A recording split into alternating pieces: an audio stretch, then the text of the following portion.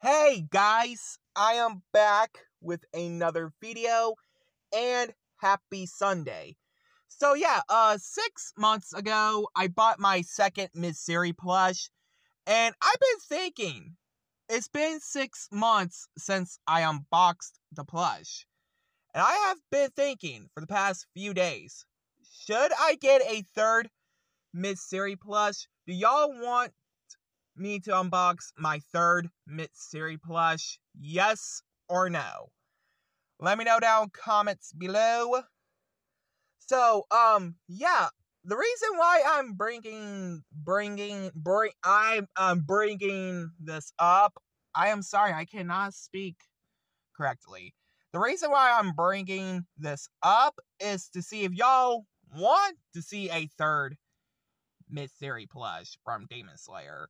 Y'all know I start collecting plushies from Demon Slayer, like the other two, like the Tanjiro and Nezuko. Those are the Funko plushies. And the Ben Presto Mitsuri plush that's from Demon Slayer, I bought that way back of September a year ago from GameStop.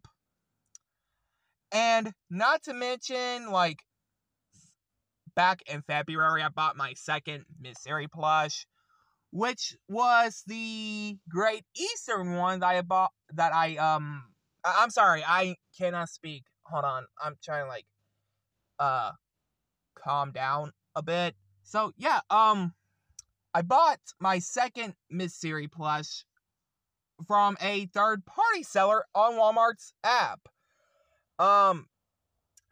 Yes, it took a few days to get here. So, yeah, what do you guys think? Should I unbox a third Mitsuri plush? Which this one is made by Great Eastern.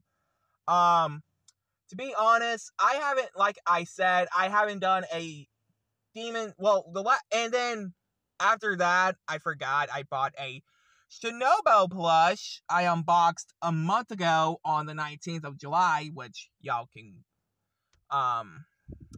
already knew that. So yeah, should I buy a third Mitsuri plush?